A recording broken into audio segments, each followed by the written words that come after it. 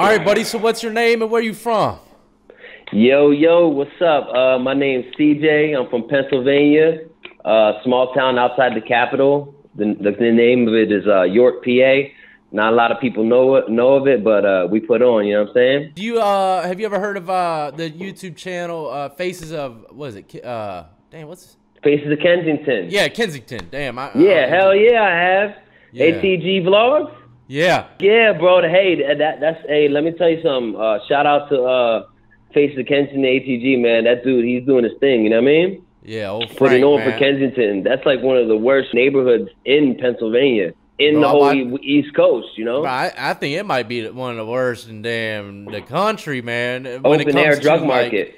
I mean, he was doing live vlogs, right? And fools is shooting up right there in front of everyone like it's nothing. Yeah. It's bad out there, dude. Yeah, bro. If bad. you know, for those who have never seen it, you know what I mean, and they do see it for the first time, it's a culture shock, you know, because especially me being from right there, and now I live in California, San Diego. So when I say I'm from Philly, the first thing a lot of people hear is that, think of that and shit. They just, you know, I just let them know, you know, it's a lot different, and you know, I grew up out there, you know what I'm saying? And I you know, I like it here. Umbrella drinks and palm trees, baby. So you're enjoying California, you say. How long you been out Cali? Shit, I've been out here for almost 3 years, man. Almost 3 years, yo. Is it, would you say it's a huge culture shock coming from PA to Cali? Yeah, actually it was at first. Like out here, it's a lot more wide open. Like, for those of you, I don't know, have never been to the East Coast and shit, like it's really compact. Everything is like stacked on top of each other. And once you get out here to Cali, it's wide open roads, highways, rolling mountains. Well, let me ask you this, man. What nationality are you? All right, well, I'm a couple of different nationalities. I'm actually a mixed kahuna. I identify as white, but my mother's father is actually Mexican. Came from Mexico, so I have like a quarter of Mexican in me. And then my mother's mother was Irish, so Mexican and Irish from my mom's side. And then from my dad's side, it was Greek and Italian. So Greek and Italian from my dad's side, and then Mexican Irish from my mom. So I'm a little mix of everything. You know what I'm saying? But I identify as a white boy. You know, I grew up as being the white boy in the neighborhood. You know, we were the only family on the block that was white. Yeah. You know, so I grew up having to like prove myself a little extra harder than everyone, but you know, it is what it is. Yeah, it is. And you know, everybody mixed with a little something nowadays, if you ask me. Yeah, no one's pure anymore. Yeah. And the reason why I asked that, you know, were you running with anyone, or are you affiliated with anything or anything like that? Oh yeah, most def. I'm full. You know, I'm Latin King. You know what I'm saying? To the bone. You know, since a kid, I was always like running with them and affiliated. And then later on in life, I actually took the full step and got crowned and stuff like that. So, you know, but I'm 30 years old now. I've been ripping and running since I was a kid. And, you know, a true king is a man first, king second. Okay. And, you know, I have one kid on the way. I have one already and one by marriage. So I got 3 kids. So I'm at home taking care of the family. And those who know, then I know that I know. I'm official to the gristle. So. Official to the gristle. Okay, so what led you to the pen, dog? Tell me how it started. You told me a little bit about the beginning, the juvenile thing, and that's pretty wild. You turned a 9-month bid into a juvenile life sentence, correct? Yeah, basically. So what happened was, man, I've been getting in trouble since grade school. Yeah. You've been to adult prison too, as well, though, right? Yes, I've been to adult prison as well. So you want to hear what led me to being in that?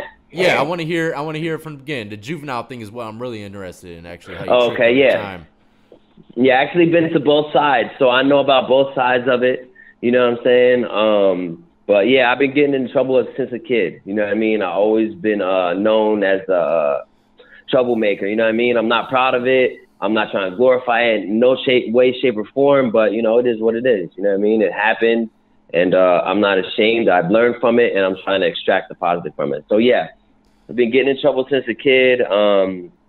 You know, so at 14 years old, I decided to steal a car. And me and two co-defendants, one of them was my cousin, one was a guy that I never met before. We went and we stole this car that had the keys in it, and it turned out to be the chief of police's vehicle of that town we were in. Oh, shit. What kind of car, man? Can you tell me what kind of car? Geo Tracker. Oh, no, not the Geo. Yeah, the Geo. I thought you were about to say Geo Metro. Remember them, James? No, oh my God. Them things, the tires are like this big on them shit. Yeah. I wrecked one of them one time. But anyways, that's another story, another day. Go ahead. Oh, man. All right. So Geo Tracker. Yeah, we stole that, and we were joyriding, and I got caught. So when it came time for us to all go to court, of course, all of our parents showed up. The guy that I didn't know, his parents wanted him to come home to their custody. My cousin as well. My aunt and uncle wanted him to come home to their custody. My parents said, nah, we don't want him. Keep him. He's too much. I was I know it's not fun. It's funny, but it's not funny. Yeah, it's you know not, what I mean? but Like, it is. Yeah. Yeah, because like in the moment, you know, I was like, I had a lot of feelings. I was playing the hard role, but in all reality, I was like, damn, like everyone gets to go home but me. Yeah. You know what I mean? And so yeah, they all went home, and then I ended up staying in that time, probably for like 3 months. I was in, and I got out. I was out for 2 weeks, only out for 2 weeks, and I went right back. What I did was I ended up stealing a gun. I stole a pistol. I sold it to someone. The person I sold it to got caught with it, and they told the police that I stole it. You know, I sold it to him.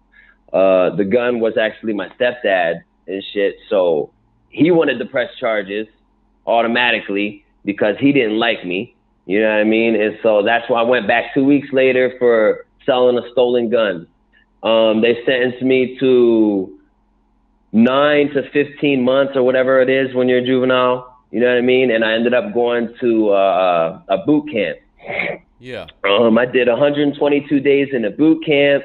That was a trip. There's actually a few of them that when they had deaths from their so-called restraints, you know what I mean? Like they're restraining these kids in these camps, and what they do is they call it working your problems out on the ground. And, you know, it'll be 4 or 5 grown men on top of you, holding you on the floor until you calm down or work through your thinking errors. And they held this kid on the floor so long and put so much weight on his back that he literally suffocated and died. You can look it all up. It's all fact. Yeah. You know, and I understand, you know, we're locked up and we're bad, but you know, it doesn't even matter. At the end of the day, we're still 14, 15, 16-year-old kids. Yeah. You know what I mean? And the reform should be being done then. You shouldn't be treating the kids like that. Okay, I understand, you know, you gotta put hands on someone to, you know, calm them down or whatever, but to hold someone on the floor for 3 hours against their will, it's a little excessive. You know what I mean? Yeah. So yeah, I led it into a boot camp 2 weeks after I got out of 3 months. Went to boot camp, and I got out after 4 months, 122 days. I was out for not even a month, and I went back again. And I was still like 15 at this time. And when I went back for this time I stole another car, and I got caught because I actually took the car to my town's high school parking lot, and I was doing donuts at 3 o'clock in the morning in the parking lot. And that's how I got caught. 15, boy. 15. At 15, yeah, super kid, you know? That's when I started taking cars, about 13 years old. Yep.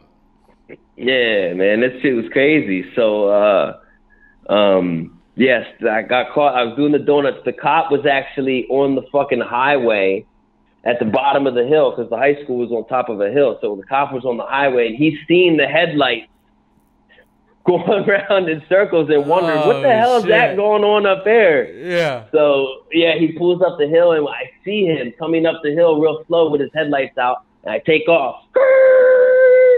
And I fucking tore off down the hill, and I got on like a little high-speed chase. I'd say not even lasted 5 minutes. I got down. My first corner I tried to hit, I crashed the truck. My friend that was with me was in the back of the truck when this happened, when I took off. Shit. So, like, I got, like, halfway down the road and crashed. He fucking fell and, like, smashed against the back windows that are in the back of a cab on the truck. Yeah. Bam! Hit the things and cracked the windows all up. The cop came, got me out of the car, and I went back for that. And they sent me to another place for a year. I got sentenced at 15 to a year. All right. But 7 months into that bid, I was in a residential placement program. And basically what that is, it's like a college campus for kids, and it's but it's court ordered. And residential, the doors aren't locked. Like a program. Yeah, program. Residential, the doors aren't locked. You know what I mean? It was called a Braxton. Okay. It was in the middle of the Allegheny National Forest. I'm not sure if you're familiar with like the Pittsburgh area. Sounds pretty out there. Yeah, actually it was. It was really beautiful place, but cool. All right. It was nothing out there. It was nothing out there. So it was one of those spots that didn't have a fence, and their thing was, go ahead, run if you want to. You ain't gonna make it. Either the mountain lions are gonna get you, or the crazy hillbillies are gonna blow your head off. So yeah. It was one of them places. So I ended up going there. I got sentenced to a year. I'm sorry, excuse me. 7 months into that bid, I got tired of it. And me and one of my homies, I'm not going to say his name because we kind of still communicate today. But if he's seeing this, he'll know. We teamed up, and we decided that we were going to beat the shit out of a staff member because he was always on our nerves and shit. And he was always actually doing extra mile when it came to punishing us. Yeah. Basically, what put the icing on the cake is one night, me and my buddy, we were on this like punishment thing. I forget what the hell they called it, but you had to sit in the hallway of the dorm all day long in your flip-flops and write essays. You know what I mean? Some type of punishment. And we went to gym that night, and when you're on punishment, you're not allowed to play basketball with everyone else and shit. So we were off to the side, and we got caught dribbling the ball. So the staff member that we hit, we actually hit him because when we walked back to the dorm, which is about the space of a football field and a half, it was the middle of winter at the time. And I'd say it was probably, you know how it gets in the mountains of PA, less than 20 degrees outside. He took our jackets away. He took our jackets and made us walk back in our T-shirts. Why he do that for? Because we got caught dribbling the ball when we were on punishment. We weren't supposed to we weren't supposed to be playing like basketball or messing with. We were supposed to be writing our essays on the side, and we got caught like trying to cross each other over and basically horse playing. And his punishment was to take our jackets and make us walk back in the cold. Yeah. You know what I mean? So we got really pissed about that, and we ended up luring the staff member into one of the back rooms later on that night at Pill Call, and we just started beating him up. How the hell you do that? How'd you lure him? What was the bait? I gotta hear this shit, dog. All right, check it out. So a few weeks before that, someone told me that if I were to act crazy, they might shit me out and give me a medical discharge, right? So I started pretending that I was having these crazy ass dreams. Like every night I would start screaming out different names, start like flopping around in my sleep. And when they'd come wake me up, I would swing on them. You know what I mean? But I would use it as, I would tell them I was having these nightmares and I couldn't control it. That was going on, and so long story short, I did that for a while, and it didn't work. They didn't medically discharge me for that. Oh, my God, you're flopping around in the bunk that night for nothing. Yeah, you know what I mean? So it didn't work, but so some time had passed after that, and at Pill Call, after the night he took our jacket, me and my buddy went over to the side where they give you like, Neosporin for your lips, or like a throat lozenge, or some warm water and salt to gargle. They call a pill call every night, and they let you go get some self over the counter shit. Yeah. And me and him went over there, and when I was over there, after I got whatever I got, when I was coming back, I seen the staff, and I was talking to him, and I said his name. You know, I was like, hey, such and such.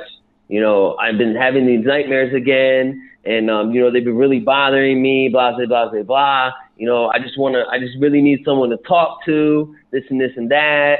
Can you just please talk to me real quick before we go to bed? I just want to like some advice on something. And I lured him into the back recreational room where they go to take us on the weekends to watch movies. Oh, so you were trying to get him to talk on a more personal note, one-on-one type shit. Okay. Exactly. Okay, so I want to talk to you, man, but I don't want to do it right here, man. Is there any way we can get some privacy type of shit? Okay. Yes, exactly. And then that's how I lured him back there. And then while we were back there, I didn't close the door all the way. The door was like cracked a little bit. Shit, and then my buddy just came back, and we ambushed him. He came in, clocked him. I clocked him. He went on the ground, started screaming, tried to grab his radio. I took the radio, smacked him across the side of the head with the radio. Holy shit, yeah, bro. And I bet he won't never take jackets from people again. Yo, we did it, but you know, it was bad, but it was because he did something bad. So it was like eye for eye, which, you know, isn't right or whatever. But, you know, I'm not saying that we did that to him for no reason. You know, there was reason behind beating the shit out of this dude, you know? Yeah, and that's good that you're acknowledging that, you know, actually. Yeah. That a lot of people don't even acknowledge it. They just look at it, and people think that it's just entertainment and they laugh it up. But really, you can look back at our pain and laugh at all we want. You know what I mean? And I made a video in the past. Why do correctional officers get attacked? And boom, that was one of the reasons why. They're doing too damn much, dog. Too much unnecessary shit. Write-ups for a wrinkle on the bed, bro. You're guaranteed to get rocked sooner or later. You know what I mean? Yeah. You just stole that dude's canteen for the week or the month because of a half-made bed that he just got out of. Bro, that's too much. He's liable to snap on you. And I tell people that all the time. Man, don't do too much. So what happened after that? They transfer you from the program, I'm guessing. Yeah, most definitely. Got FTA, failure to adjust to the program. And after that, they sent me to a more secure facility. It was called NCSTU, North Central Secure Treatment Unit. But before I went there, I basically went back to like what is like county jail for juveniles, Barnes Hall. Yeah. And because of how violent the situation was, and because I showed zero remorse for it, it took them almost a year and a half to find another placement for me. Damn. Okay, so I was actually in the juvenile detention center for a year and a half, but not on the detention. Huh? Yeah, very bored as hell. And they had me on the detention side. They transferred me to the shelter side. I've been to both sides 5-6 times, got in trouble over here, got kicked back over there. You know, I was basically, you know, my parents didn't want me. You know, they didn't really have nowhere to send me, you know, so they kept me in the placement in the Barnes Hall or whatever.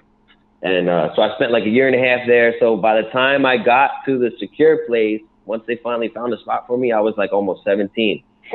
And I spent till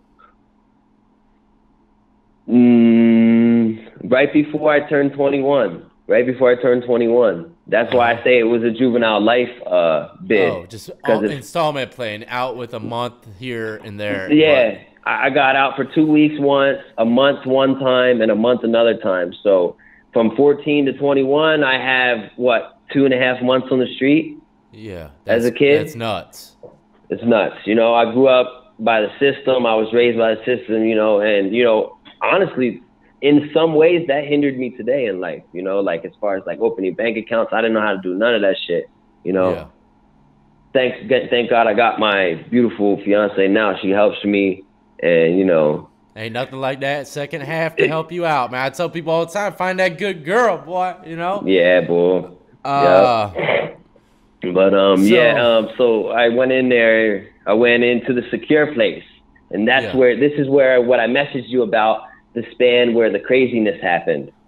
when I was in the secure placement. We haven't even gotten to the craziness yet. Okay. No, the little bit of craziness was just like stuff that I was doing. The real craziness that I actually messaged you about is in this next story right here, when I did my time at the secure placement. This is like the shit that I'm about to tell you about is actual fact. You can look it up. It's public record. All right, so I just did a year and a half in the Barnes Hall, and they sent me to the secure place, and I was there for about a good year or so, I'd say. I was there for about a good year or so, and we had started to get a lot of people from the same neighborhood in there, okay? And so it would start, the guys were like starting to click up on one wing, and on the other wing, there was a lot of guys from a different area, from a whole nother city on the other side of the state. So this side, it was the guys from Philly, and on this side, it was the guys from Pittsburgh. Okay. And so they started beefing a little bit, so there was like a little bit of a war, you know what I mean? No gangs involved? Was there gangs? Yeah, it was actually Bloods and Crips. But the areas kind of went together too? Yeah, the areas went together. So on the Pittsburgh side, there was like there was a lot of Crip guys. There was a couple of Crip dudes from Pittsburgh, and then from the Philly side, even the guys that weren't from Philly, like me, I wasn't from Philly, I was from York, but that was close to Philly, so I was rocking with the Philly guys, and there were some other guys that were some Bloods that were rocking with Philly. So it wasn't necessarily only a gang war, but there were some gang members there. Yeah, so like there was a lot of tension in the building, okay? And there were fights going back and forth. Like every day when we went to school, A wing would get someone from B wing. The next day, B wing would get someone from A wing. There was a lot of tension in the building, and we had recently had a really big visit, and Philly was actually like about 5 hours away from the placement we were at.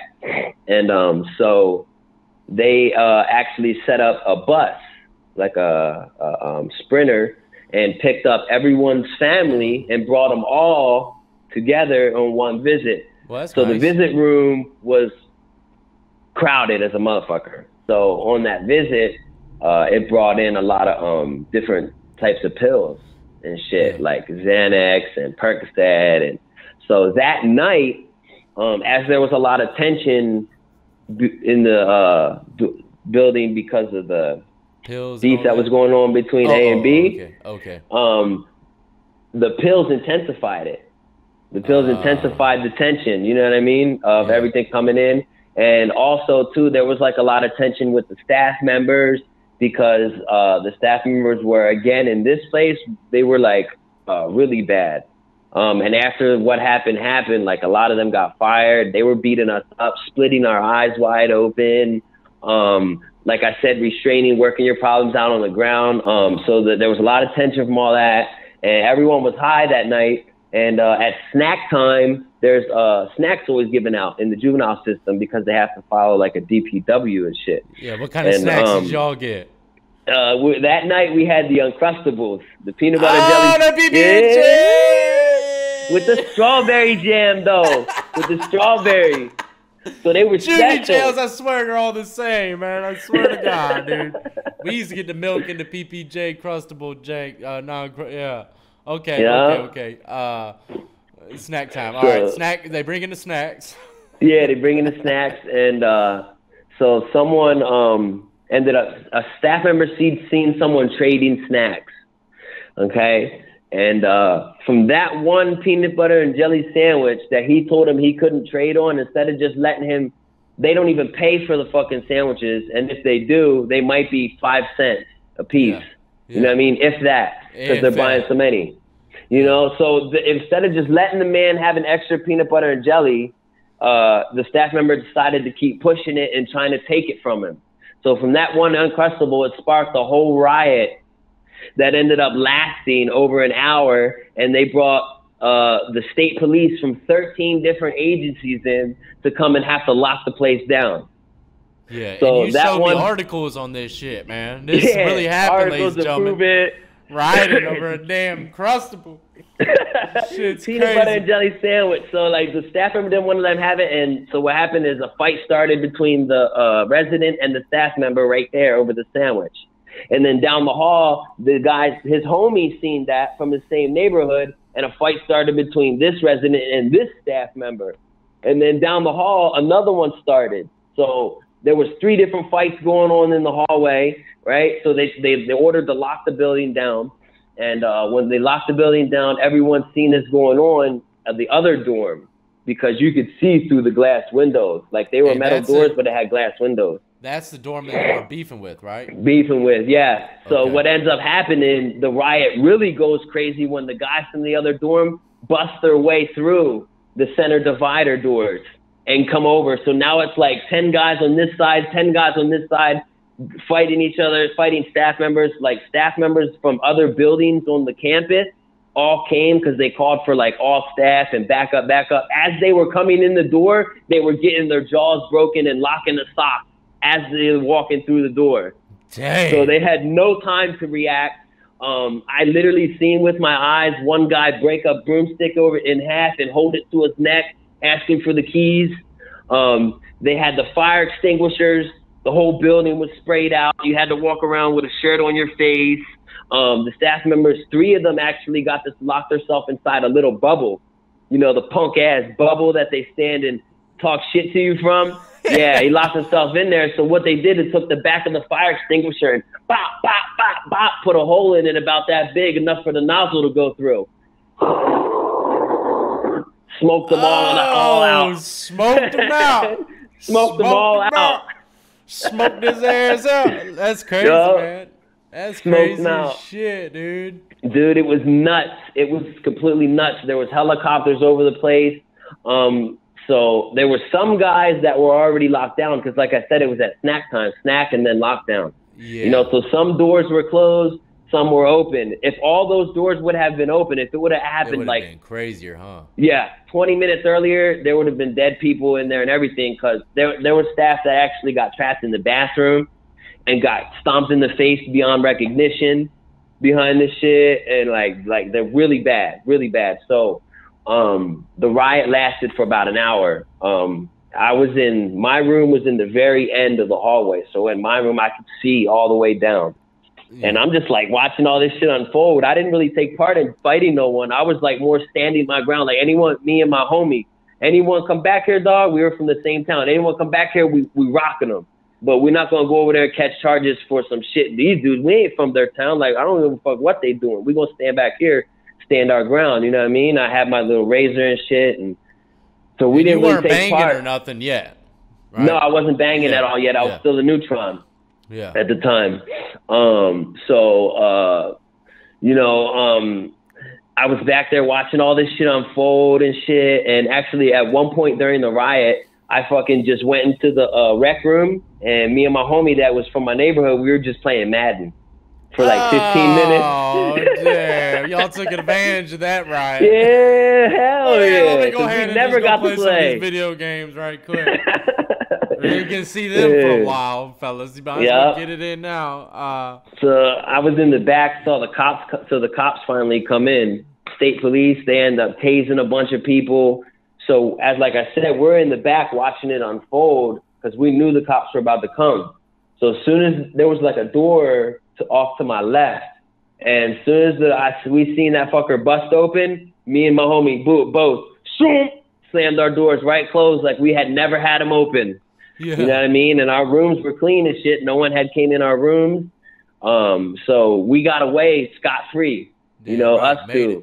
But then again, we weren't really partaking too much, But y'all were having a little fun. Yeah, we snuck our little, but. Yeah, I know what you mean exactly, man. That is crazy. What was that place called one more time, man, if you don't mind me asking? North Central Secure Treatment Unit. It's in Danville, Pennsylvania. Okay, Dansville. We got Dansville in Virginia, too. Yeah, and then the events that followed behind that are even more tragedies that follow after the riot. You know what I'm saying? I actually have some more from that same placement from some shit that I did. It was after After the riot happened, they locked us down.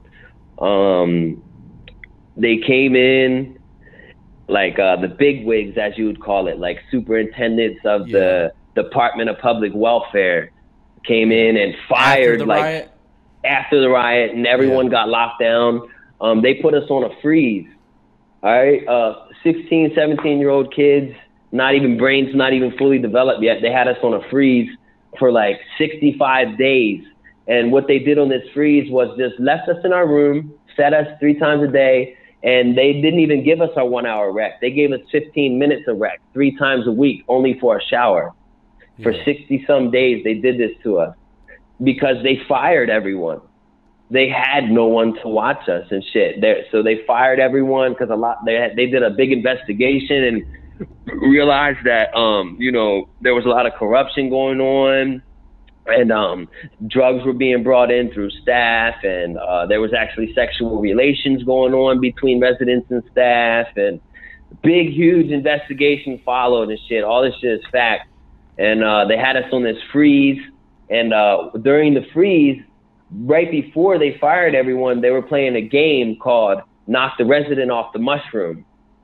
All right, so everyone's just in their room sitting down on their little stool inside the room, and it's in the shape of a mushroom. It's just a bar with a round top. That's how they got it, knocked them. So what they do is they pop the door, 3 or 4 of them run in there and bum rush and spear him off of his stool and beat the shit out of him real quick, and then close his door. Take all his clothes and then close his door. Yeah, staff members were doing this to the residents after the riot. They were like, "Oh, you want to beat it?" Ladies and gentlemen, if you're lost, are the juvenile inmates, right? Yeah, residents are the juvenile inmates. Staff members are the COs. Residents are inmates. Staff are COs in the juvenile side. So they just blindsided people and just tacking them off the mushroom, huh? Yeah, and we're just beating the shit out of them, completely stripping them naked, stripping their room, and then leaving and closing them in there for the next hour, 2 hours, whatever.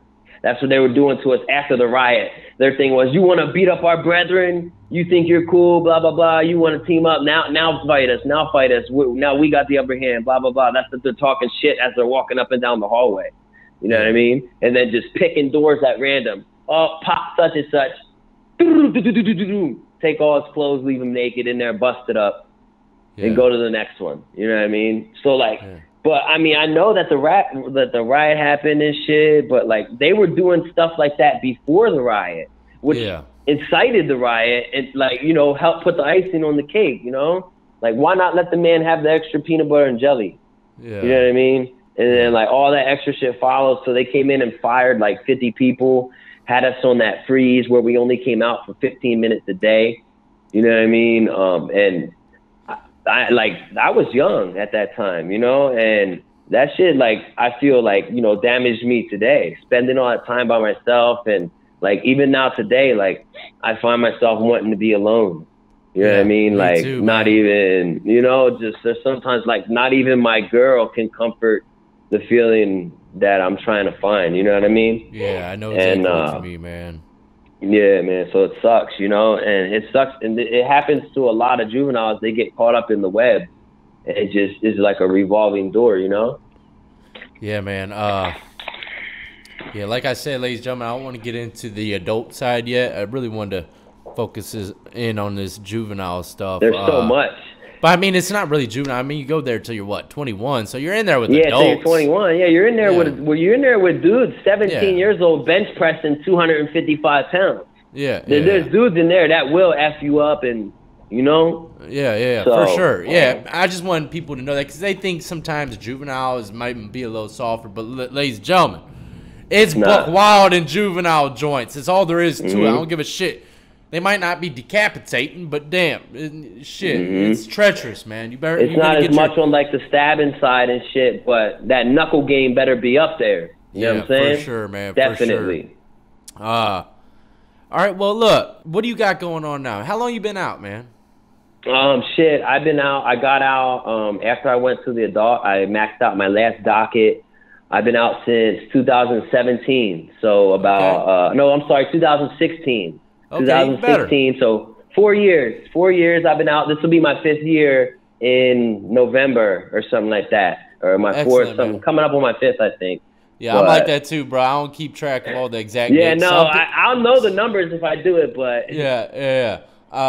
So you rap and yes, and I you tat. Okay. Yes, sir. Rap and tat. Tell me about it, man. Tell me what you got going on. Any kind of shout outs you got? Let's hear it, man. What you got? Yeah, most def, man.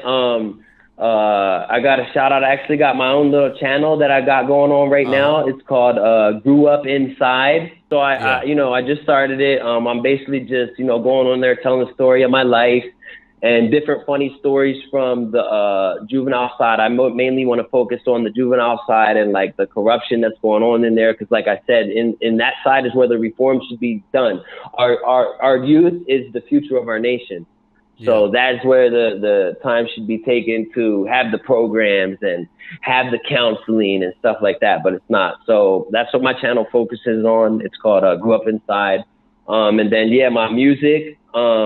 I got a few more things that I need to get together to have my own personal studio in my house. Excellent. So, I have that going on. Once I get that up, a bunch of new music's going to be on the way, but in the meantime, you can hear me freestyle and follow my day-to-day activities on my Instagram. It's I rap, I tat, and that's spelled like your eyeball. So EYERAPEYETAT. I rap, I tat. You know what I'm saying? Got you, man. I'm gonna leave all the stuff pinned in the comment section, description of the video for y'all to click and check out if you want to follow them. And look, man, I mean, you definitely seem like a good dude, man. Like you change your stuff around. You got a good head on your shoulders. You're not really you just look like you're out here doing what you need to get done, man. Yeah, like I said, man first, king second. You know what I mean? I'm taking care of my family and doing what I got to do, trying to create my own lane.